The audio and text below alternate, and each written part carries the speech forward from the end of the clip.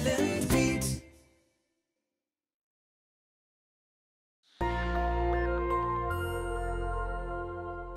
Aloha everyone. I'm Malika Dudley for Maui Now, and we're at the shops at Wailea.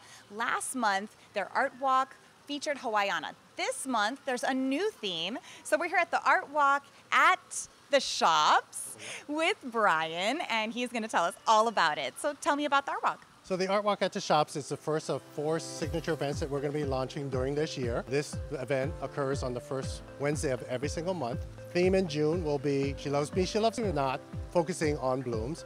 And there is a chance to win a gift certificate at every Art Walk. Great. And will there be free beverages or, things like that going on? Yes, so there's always going to be some kind of tasting for alcohol and tasting for food. Nice. It's all local Maui-based restaurants and bars. Great. And actually that links in with the competition, the contest that you guys have going, right? So every single month you've got a contest to win gift certificates from whoever is hosting the alcohol and food? Correct.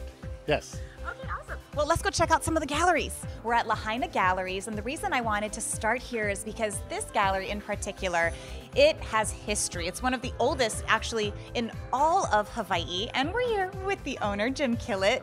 Hi. So tell me some of the history of this place. We started in 1976. My wife and I moved here with 2 children and had never even set a foot on the island and just wanted to live in Hawaii. And Hawaii 5-0, the original, was a big part of that. We just kept looking at that and thinking, I'd love to live in Maui. So you opened a gallery and it was pretty successful. 40 years later, you're still around. So what kind of art do you feature in artists? Okay. Over the years, we've done a lot of things, but we're pretty eclectic right now. We have everything from abstract to realism, and we're not just Hawaiiana, but Hawaiiana is a big part of our business. So, yeah. Do you have any favorite artists that you've featured over the years?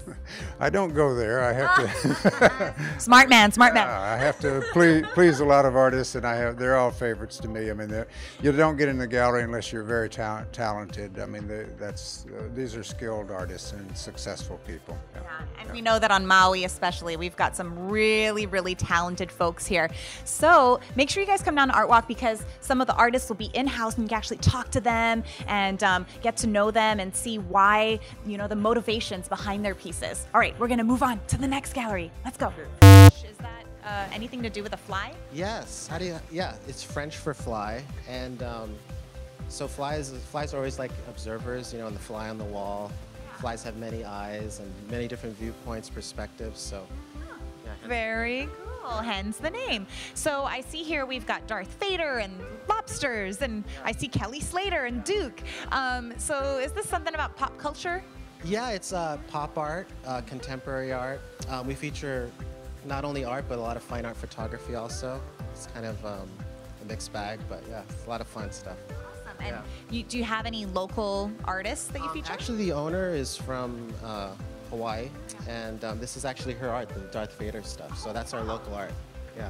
That's kind of cool. It's a juxtaposition there. You wouldn't expect it. It's like, oh, the local artist is doing Darth Vader. But all our artists are international.